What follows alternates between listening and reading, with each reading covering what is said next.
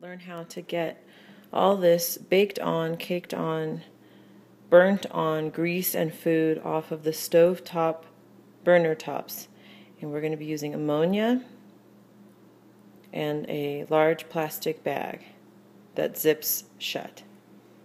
Here's what's going to happen next. Now that the burner top is inside the plastic bag, take a spray bottle with ammonia in it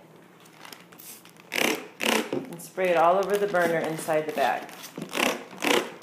After this, we're going to close it up to trap the smell and let it work overnight. Potent stuff. Just spray it and get it all in there. And close it up quick. There you go. I'm going to mix it around a little bit, get the ammonia all over. I'm going to let it rest upside down, because this is the part that's really bad. And we'll check it and wipe it off after it sits overnight. Stovetop grate stayed in the ammonia in the bag overnight. You can see the ammonia has turned kind of a brown color in there, so I'm hoping that means it's going to be very easy to wipe off all the baked on food that was on the burner tops here. You can tell that they look much better. A lot of the black stuff has already come off. There we go. Yes.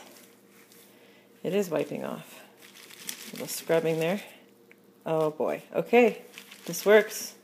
Right on. This is what I'll be doing from now on. Soaking them in ammonia overnight. And then just wiping the black stuff off. Alright. And that is how you clean your stovetop grates. Get that black cooked on stuff off. With very little elbow grease. Now. Yay! All that black stuff off of it.